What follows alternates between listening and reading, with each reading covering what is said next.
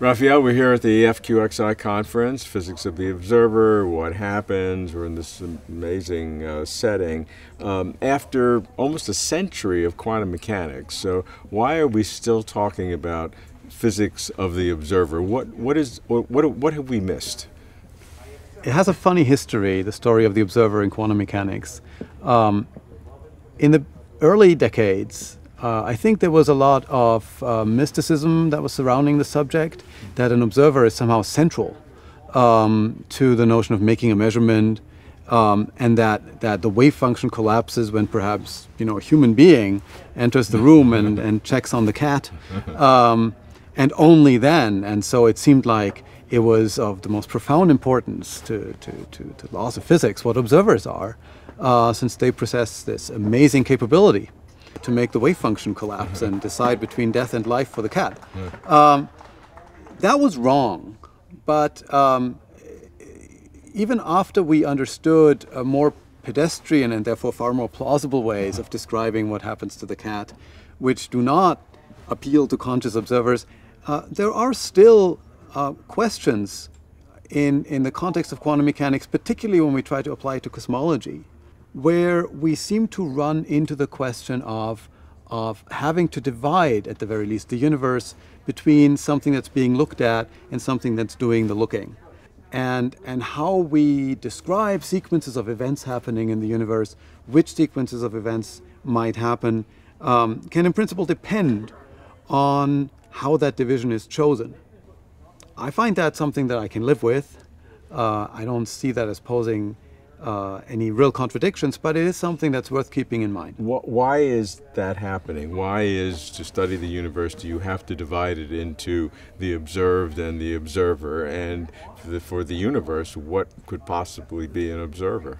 Well, in quantum mechanics, when you study the time evolution of any system, the evolution is actually completely determined, and in some sense, nothing ever happens in that what the state of the system at one time is completely determined by the state of the system at any other time. In some sense, they're completely equivalent to each other. When we say that an atom decayed, and therefore the cat died or was kept alive, we cannot describe this by following this completely deterministic evolution of the quantum mechanical wave function. This sort of thing only happens if we take into account that there are parts of the world that the system interacts with that we don't keep track of. So there are always light particles bouncing off the cat, for example, which are, whether we are there or not, measuring whether the cat is alive or has its leg up in the air. And it's the fact that we're not following the state of these light particles that causes the evolution to go from being deterministic to being probabilistic. If we kept track of absolutely everything in the universe, nothing would really happen. And so it's the fact that we are not keeping track of part of the universe, which is allowing things to happen. If by happen you mean that there is some sequence where there's a step that you could not have predicted with certainty, and you have to really wait for it to happen, and then you know the outcome. But if you followed every particle in the universe as it interacted with what you were measuring, what would be your condition if you could do that? Right. So if we somehow tried to describe the universe as a whole, and we never made any division between things that we keep track of and things we don't keep track of, usually people call that the system and the environment. If you don't make that division, then nothing ever happens. Right? Then quantum mechanics would just tell you that there's a completely deterministic evolution. Knowing the state of the universe at one time is as good as knowing it any other time, and so nothing would happen in that sense. But things are happening, and they're just happening in a deterministic way? Yeah, you could say it that way. You could say things are happening in a deterministic way.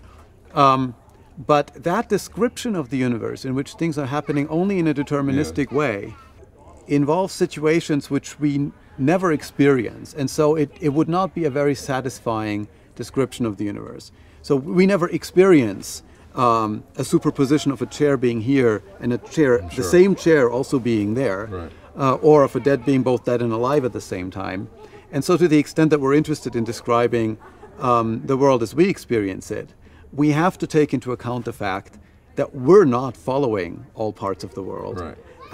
And this turns out to be an essential thing to take into account in order to go from this bizarre description where cats are dead and alive to the one that we actually see. Right.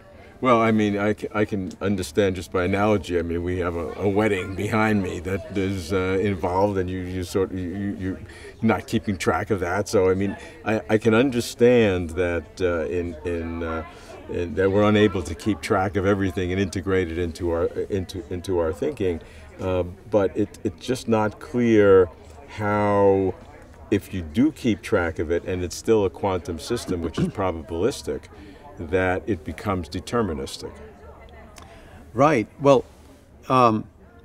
remember that the goal of physics is to explain as efficiently as possible the things that we observe. Right.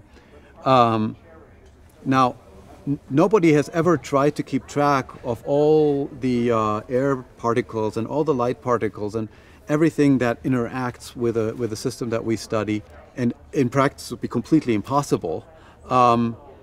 But because nobody has, it is certainly consistent to have a theory that says that if we did, nothing would happen, as long as that theory also explains what we do see when we don't keep track of things, which is the normal state of affairs. But I think I understand where you're coming from.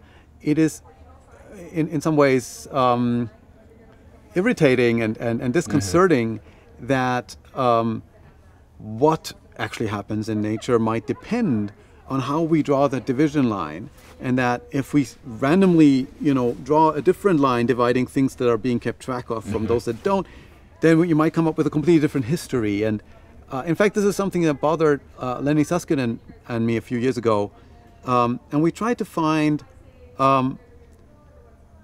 situations where you might be able to point at a more objective way of defining the system and the environment, of dividing the universe in what can be seen and what cannot be seen, and drawing on lessons coming from the study of black holes. We suggested that we should take into account a property that our real universe actually has. It has something called an event horizon which surrounds us, and particles that travel far enough away from us, this is billions of light years, so they have to travel quite a distance, but eventually they will, they're really gone for good. At least to the approximation that we can describe the universe as a geometric object with things living in it. So at least at that level of approximation, these things are completely gone, and everybody is going to agree that they're gone, and we're not just being lazy not keeping track of them. And using those particles, those light particles, galaxies, whatever flies out of our event horizon, you can get a very nice, almost objective description of the sequence of events that shaped our universe without having to appeal to, here are the humans and they're not looking at this and that molecule. So I think that is, a partial step in the direction of making what happens in the world more objective. But I really want to stress that it's not something that we get to impose on the world. The things that we feel should be objective have to be fundamentally, completely unambiguous and objective. It's something that either is consistent with the laws of physics that we find or is not.